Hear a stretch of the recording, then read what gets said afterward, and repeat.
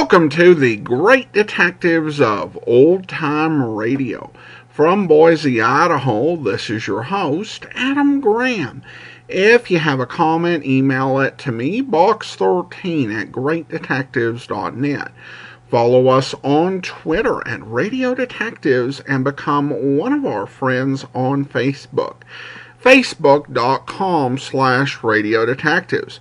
Well, today I want to let you know that our website has been redesigned. You can check it out over at greatdetectives.net. And our web designer, Jennifer Moss, did a really good job on this. The big thing that I wanted to do, and I actually received an email from someone who said, it is too hard to find all of your other podcasts. So now at the new Great Detectives of Old Time Radio at greatdetectives.net, you can actually go to all four of the other podcasts we do that are related, all four of the related podcasts. And she also went ahead and added a graphic that goes over to our YouTube channel right along the side. So I appreciate the work she did on that. And you can check it out, enjoy it at greatdetectives.net. And if you're interested in sending any business our way, just go over to mosswebworks.com if you like what you see. Now it's time for today's episode of yours truly, Johnny Dollar. The original air date, November the 3rd, 1951. And this one is the Hannibal Murphy matter. From Hollywood, it's time now for Edmund O'Brien as Johnny Dollar. Inspector Trabert returning your call, sir. Oh, yes, Inspector. Thanks very much. I wonder when I could talk with you about the Hannibal Murphy death. Why, at your pleasure, sir. Do I understand you've come all the way from the States? Yes. The news broke yesterday, and his insurance company thought I'd better. The reports weren't quite clear on whether or not it was accidental. Then you haven't heard. Only that he somehow fell off a cliff. Oh, then I hope you'll pardon my being a bit nonplussed at your timely arrival. Mr. Murphy's death was definitely not accidental. Examination this morning revealed a bullet wound in his head.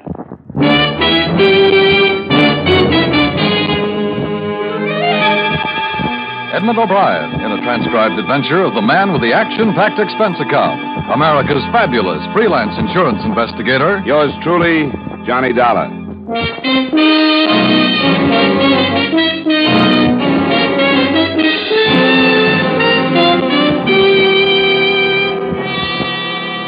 Expense account submitted by Special Investigator Johnny Dollar to Home Office, Plymouth Insurance Company, Hartford, Connecticut. The following is an accounting of expenditures during my investigation of the Hannibal Murphy matter. Expense account item 1, $264.80, airfare and incidentals between Hartford and Kingston, island of Jamaica. After checking into the Myrtle Bank Hotel and reporting by phone to the British Constabulary, I went over late that morning and met the officer in charge. Well, Mr. Dollar, it's a pleasure to have you. Thank you, Inspector Trabert. Although news of the death of one of your countrymen is hardly the kind of invitation I should like to send you. If it hadn't been Mr. Murphy, I probably would have been invited to a murder someplace else. It's a popular pastime. What do you know about the Murphys, Inspector? I understand he's survived by a widow. Yeah, there's a brother also, Paul Murphy, and a stepdaughter, Felice. Oh, I didn't know about them. You mean they're all here in Kingston? Yes, the brother has lived here for the past 2 years, has a cottage just outside town. The deceased and his family were visiting him. They'd been here for 2 months. Anyone else? 2 servants, an old cook and a young man who has rather general duties. Do you have any kind of a theory, Inspector? Since the fact of the murder was proved only this morning, no. Except that it was murder, the position of the wound on the head rules out suicide. Any suspicions, then? No, none that I wish to voice at the moment. Perhaps you'd like to visit the scene of the crime, or rather the point from which the body fell into the sea. Thanks, Inspector, I would.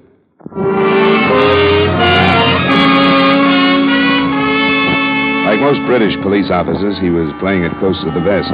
But on the way, he did let me know that he considered the Murphys, including the surviving brother, to be people who had been spoiled by too much money, were completely selfish, and quite possibly could be hated by a number of people.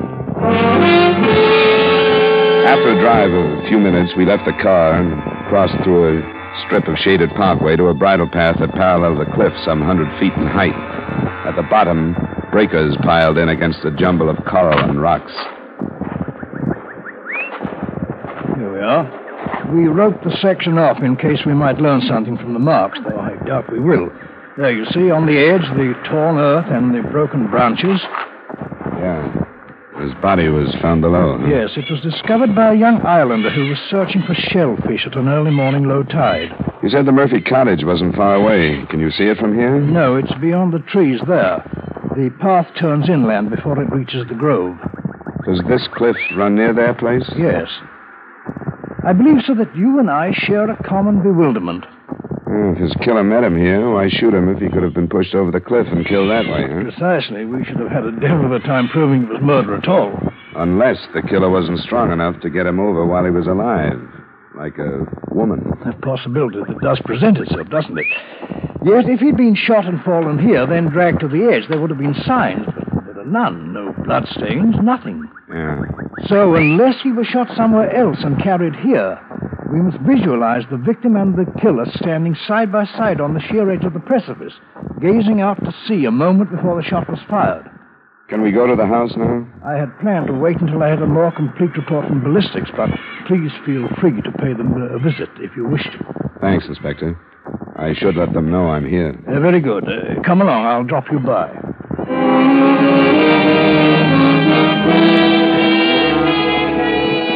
The theory that Murphy was shot someplace else had holes in it, too.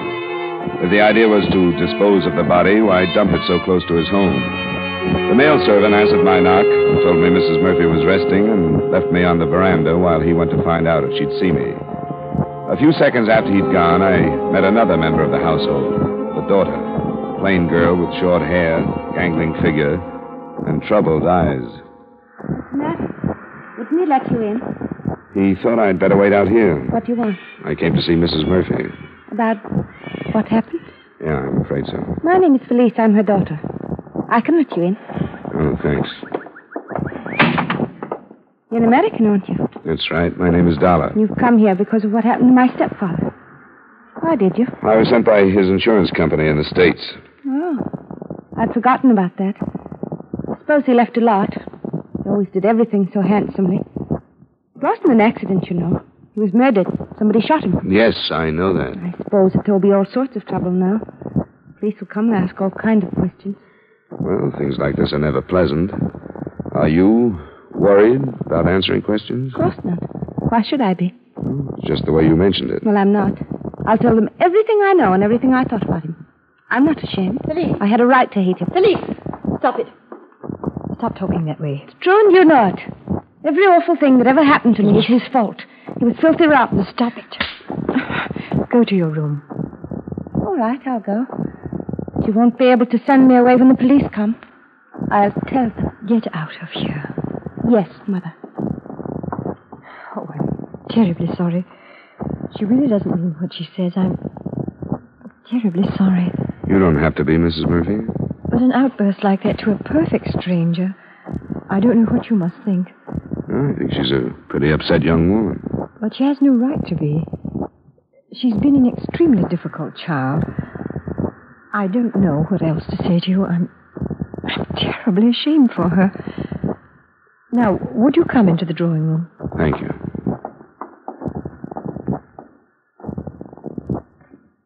Please, sit down. You are an insurance investigator, Mr. Dollar. Yes, and if you feel up to it, I'd like to get as clear a picture as I can of what happened the night your husband was killed. I imagine that I shall have to put up with it, shan't I? Sooner or later, yes. It probably would have been easier if your husband's brother were here to take part of the responsibility. Oh, he went to make arrangements for flying my husband home. I'm not sure when he'll be back, but I'll help all I can. All right. First, Mrs. Murphy, do you have any idea who could have killed your husband? Not the faintest idea, Mr. Dollar. You'd been here in Kingston for 2 months. Is that right? Yes. Could your husband have made any enemies during that time? Did he mention anything like that? No, he mentioned nothing.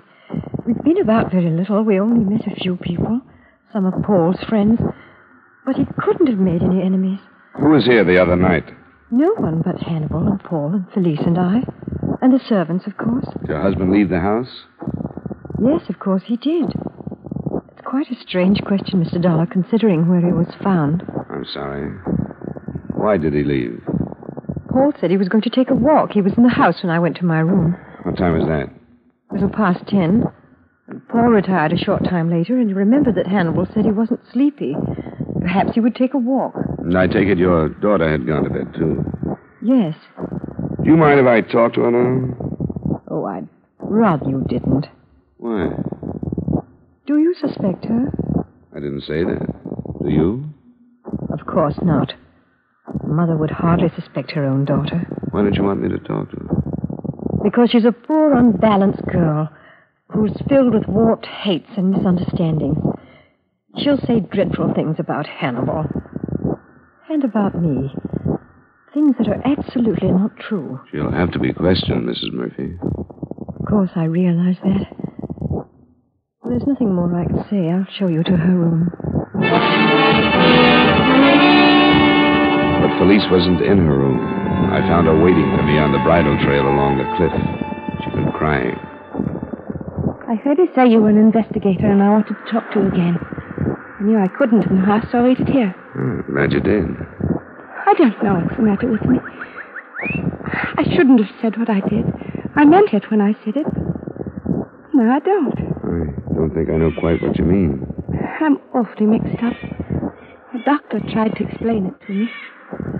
When my real father died, my mother was all I had.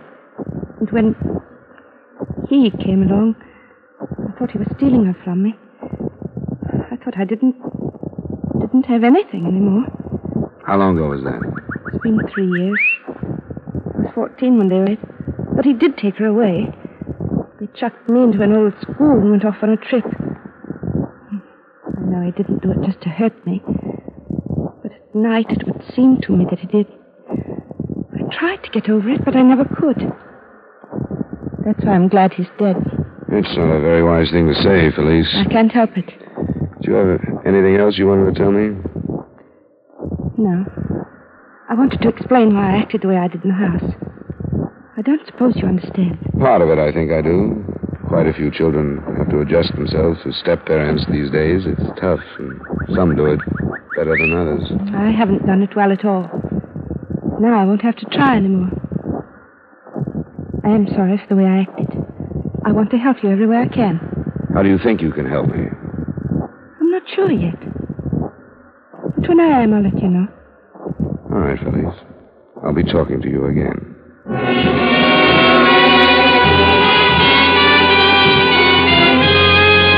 I didn't know then what this strange, mixed-up girl was driving at. I got the impression that she wanted to talk more than she had. But I was fairly sure the way to bring it out was to wait, rather than press it too hard. I checked in with Inspector Traybert, and his reactions were about the same as mine. On the strength of them, he called Paul Murphy into his office that afternoon. The last time I saw him was when I went to bed. We'd had a drink together, and he said he wasn't sleepy and thought he might take a walk. Do you know how long after that he might have left the house? No, I'm sorry, I don't. I was dead tired. I went right to sleep. Was he in the habit of taking walks at night? Sometimes, yeah. But you didn't hear a shot. No, I didn't hear anything. How much time passed, would you say, between the time you left him and the time you were asleep? Oh, not more than 15 minutes, Inspector. Then he couldn't have left the house before, say, 11:15. Yes, that'd be about it. And you're sure he didn't say anything about meeting anyone? He simply said he might take a walk. I'm not quite sure that I understand the importance of these questions. The importance of it is this. Your brother was killed by a .25 caliber pistol fired at quite close range. I'm afraid we must assume that if he did not meet anyone, somebody either accompanied him or followed him. You mean you suspect someone in my house? We're only stating the facts. Someone was with your brother. We've ruled out the possibility of a robbery motive since both you and the widow have stated that none of his personal effects are missing. You can see how the thing narrows down, Mr. Murphy. Yes, I can. I don't know what to say. Do you mean that you suspect someone? No, I don't. If you do, Mr. Murphy, it would be to your advantage to come out with it. I'm afraid the duty of making accusations is yours, not mine. A commendable statement, sir, as long as you don't mean that you're withholding information. I'm not. I have no information at all. Very well, Mr. Murphy, you may go.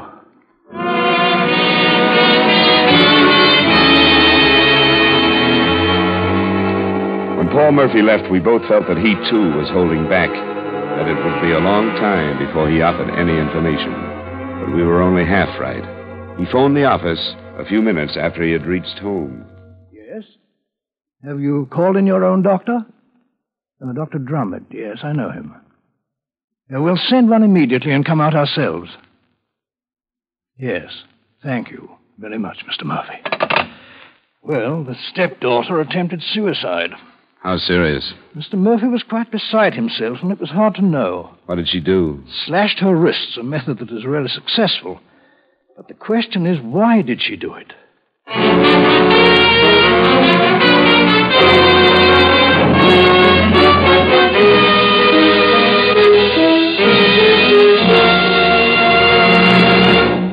We will return you to yours truly, Johnny Dollar, in just a moment. Later this evening, the gangbusters give a graphic illustration of what happens when the police hunt a criminal who is a perfectionist.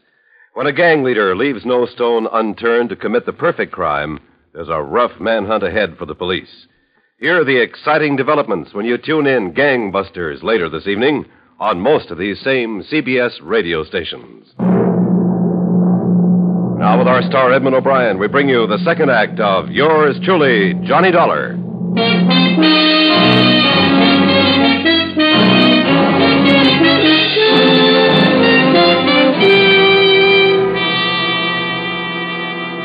Inspector Traybert and I went right out to the Murphy residence, but were held back from Felice's room by both a private and an official physician. The latter was the last to leave her room. Well, Doctor, how is she? You can see her now. As you might expect, she's in a highly emotional state. Yes. Oh, this is Mr. Dollar, Dr. Gurley. How do you do, sir? Dr. Gurley, she going to be all right? Oh, yes, I think so. You didn't do a very good job of it. I think she needs a good psychiatrist. A very good one. She's evidently needed one for a long time. She say anything to you? No, nothing specific. Only that she hates everyone. Well, I wish you luck, gentlemen. I've got to run. Thank you, Gurley. Bye, Doctor. Good day. Well. Yeah.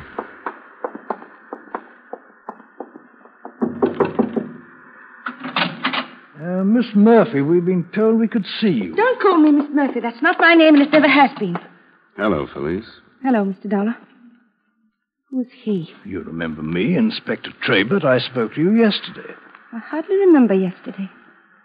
I hardly remember anything I don't want to. I want to forget. What do you want to forget? Everything. My whole life. It's been a waste. Nothing's been right. I hate her. Please, miss. I don't care. I'm going to tell the truth. What is the truth? They killed him. My mother and Paul. I saw it all happening. You were a witness to the killing? I saw what was happening here. I saw what was happening in England last summer. First, I was glad. I thought he'd go away and I'd never see him again. Felice. Then we came here, and I knew it. If it weren't him, it would be somebody else. I knew it would never stop. Felice, hold it. Slow down. I'm afraid you'll have to be more specific, young lady. Do you mean that the marriage between your mother and stepfather was not a happy one? It started last summer in England. She was getting tired of him. I heard them fighting and calling one another names. They tried to hide it from me because they knew it would make me happy. But I heard them. She wanted to divorce him, and he wouldn't let her. What happened the other night, Felice? I knew what was happening here, too. I heard them arguing the other night after they sent me to my room. Then I heard Mother go to her room. Then they left the house. Your stepfather and Paul left the house? Did you see them leave? Yes. And then I heard the shot. What time did you hear it? Do you remember? Yes, I remember.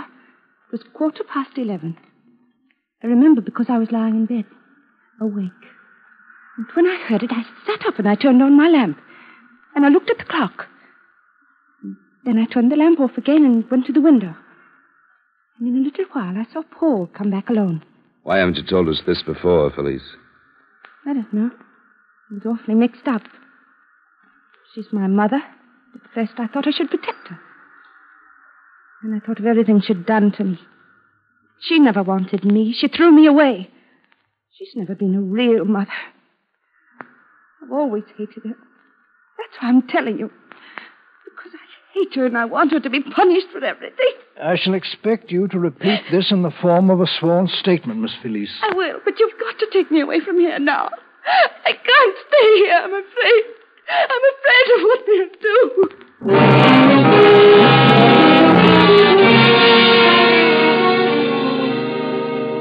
girl was moved to the police hospital and later that day repeated her statement under oath. At about the time she was doing that, there was another development. Inspector Trabert received a call from the proprietor of a second-hand shop that specialized in fishing tackle and guns.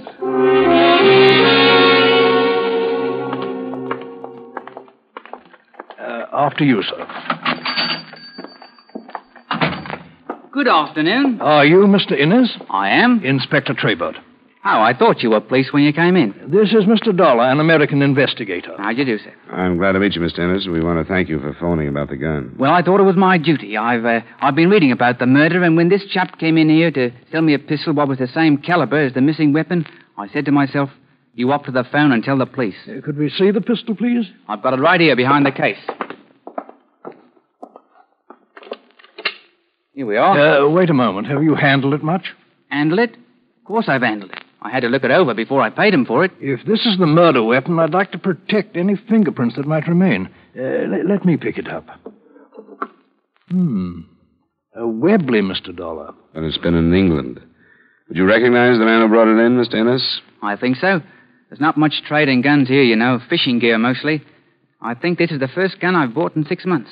Yes, I'd remember him. Would you describe him, Mr. Innes? I'll try. He was about my size, I'd say. A little heavier. He had what you'd call brown hair.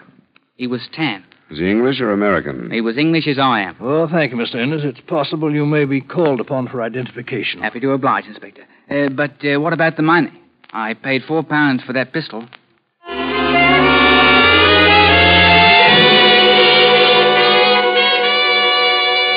In view of Felice's sworn statement, Inspector Trabert was forced to make an arrest. So for the last time, he returned to the Murphy residence. And I shall have to remind you that anything you say may be held in evidence against you. You mean that you're arresting us for Hannibal's murder? There's nothing else I can do, sir. I have a statement given under oath to the effect that you and the deceased left this house together the night of the murder. That's not true. That the sound of a shot was heard and that you were then seen returning to this house alone. That isn't true. There's not one word of truth in it. I didn't leave the house with him. Can you prove that, Mr. Murphy? Why, Alice, you know I didn't leave, don't you? Of course he didn't. Can you prove it, Mrs. Murphy? I understood you to say you were in your room, that you went to sleep immediately and heard nothing. My daughter made that statement, didn't she? Under oath and before witnesses. But she lied. I told you she would, Mr. Dollar. She'd do anything to hurt me. You've got to believe that. Alice, wait. What did she say was my reason for killing my own brother? Because of your love for his wife. Oh, she's insane. How can you believe these things? You're men of intelligence. We're men who are used to working with evidence. A sworn statement is admissible evidence unless it can be proved false. Neither one of you seem to be able to do that. Paul! I don't think we better say any more until we've legal counsel. No, I won't let her do this to me. We can't, Paul. I think she killed him. She hated him. She's the only one in the house that had reason to kill him. No good, Alice. What are you going to do with this, Inspector? I shall have to take you to jail. I'm sorry. Oh, you can't. Will you give us a few minutes to get ready? Of course. Come on, Alice. Go get your things. Everything will be all right. What do you think, Inspector? Well, to be quite honest, I'm not sure, but I know my duty as a policeman. The strength of that statement and their innocence or guilt are up to the courts to decide. Less formally, though, it's a pretty frightening thing to think of. If that girl, in her mental frame of mind, could suddenly decide that she was a witness, make a sworn statement, and bring all this down on two innocent people. Yes, I know, but the fact remains that they have absolutely nothing to say in their own defense. I've got to arrest them.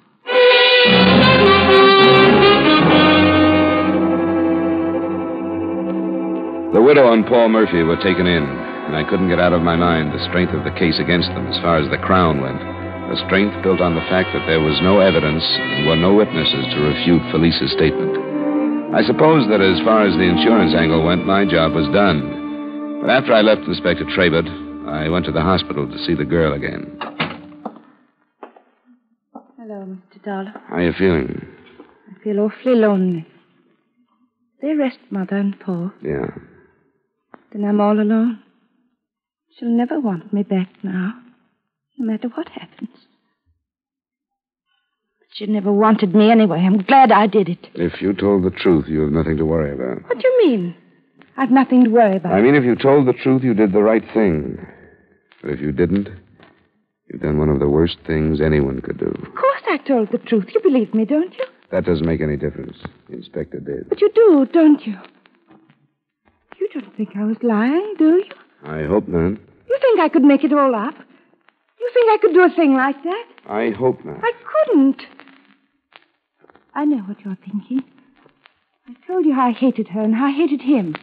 But I could never say the things I said if they weren't true. I could never do a thing like that. How did you happen to see the two men leave the house together? You never really explained that. I was looking out the window. I thought you were in bed. Not then. You saw them leave, then went to bed, then you heard the shot, then you got up again and went back to the window? Yes, that's right. Was your light on when you saw them leave? No. But you turned it on when you heard the shot? Yes. Then you turned it off and got out of bed and went back to the window? Yes. And who did you see? I told you, Paul. You were sure it was Paul? Yes, I was sure. Why were you sure?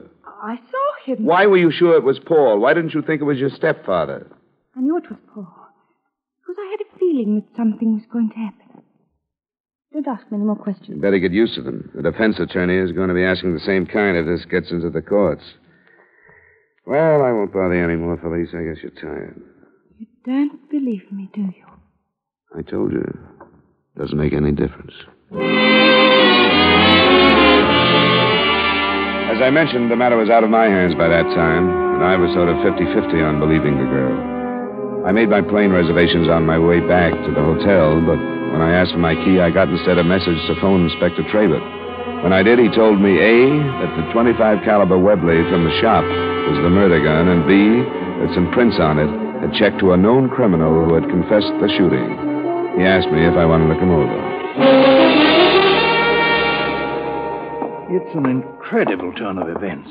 Raises perfect hob with the girl's statement in any case we thought to build from it. Yet on the other hand... Oh, here. I should like to have you meet Mr. Roy Church. What are you doing back, Copper?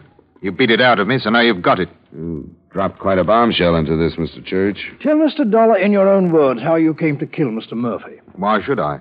You've told him, haven't you? No, I doubted he would believe me. I'd like to hear, Church. His ruddy brother said he was going to pay me to do it. Paul Murphy? Yes. Promised me £500, he did. Paid me 100, and I waited 2 blinking weeks on that cliff for his brother to take his walk. Then I got welched by the dirty beggar. So I had to sell the pistol. Tell him why, Mr. Church. I was supposed to take this here Murphy's wallet to make it look like robbery. But he fell over the cliff when I shot him, and I couldn't reach him. That'll be all, Mr. Church. Thank you very much. Think nothing of it. Well, Mr. Dollar? Well, this means there isn't a word of truth in that signed statement, except that maybe she heard the shot. She didn't see the men leave the house or Paul back. She didn't know anything. Yes, a rather spiteful statement, but fortunately true in content. They did have the man killed. I don't know what to do about that girl. What would you do? Well, luckily, I can leave the whole mess in your hands, Inspector. But I wish you'd come up and work a nice, simple Hartford murder with me sometime. Do you good.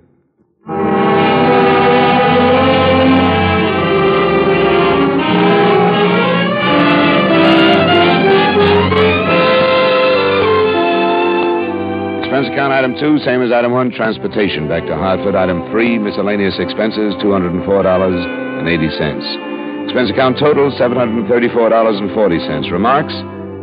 I can't help wondering what would have happened if Felice's sworn statement had been entirely false and the widow and Paul entirely innocent. I wonder if they would have been hanged anyway. Yours truly, Johnny Dollar.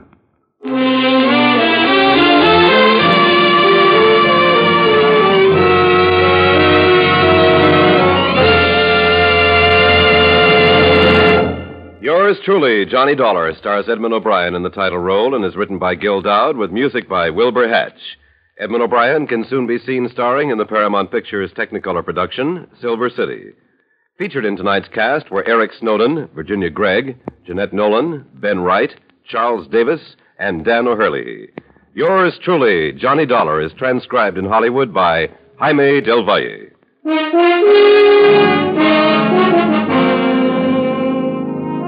This is Dan Cubberly inviting you to join us next week at this time when Edmund O'Brien returns as... Yours truly, Johnny Dollar.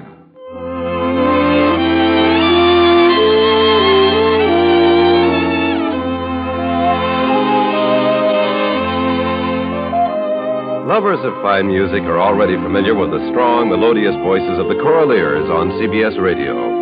This is to remind our many Sunday night Choraleers listeners that this excellent choral group will be heard at a new, earlier time on most of these stations starting tomorrow.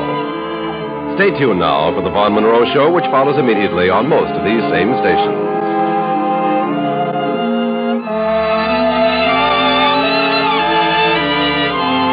And remember, those lovable rascals Amos and Andy are here every Sunday on the CBS Radio Network.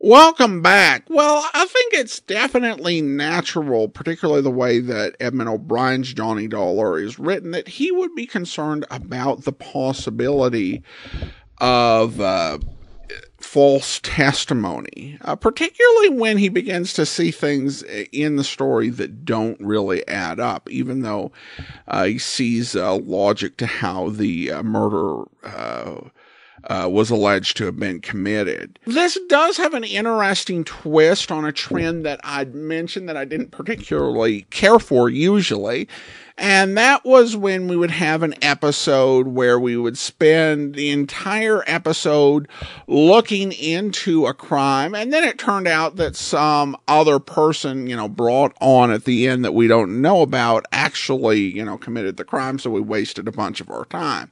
But in this case, bringing in someone who was hired to do the killing kind of does have that little bit of surprise in it, but it doesn't feel like we've wasted the, whole of the investigating time either, because one of the parties that we were investigating was actually behind hiring the killer.